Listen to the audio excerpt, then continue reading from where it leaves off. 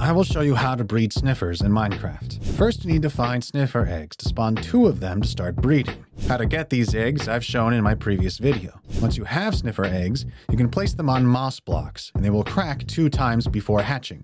On average, this process takes about 10 minutes. When they hatch, you'll have a baby snifflet, which will take approximately 20 minutes to grow into an adult. Feeding them torch flower seeds can reduce this time by 10%. To get torch flower seeds, put your sniffer on grass or dirt-type blocks, and it will start digging for torch flower seeds in pitcher pods. If you want your sniffers to breed, you'll need to feed them torch flower seeds. This will put them in love mode and they will breed with another sniffer. When they do, they will produce a sniffer egg item. Keep in mind that there's a 5-minute cooldown before they can breed again. While you can obtain sniffer eggs by exploring warm ocean ruins, it's often more convenient to breed sniffers once you have at least 2 of them. I hope this video was helpful. Goodbye.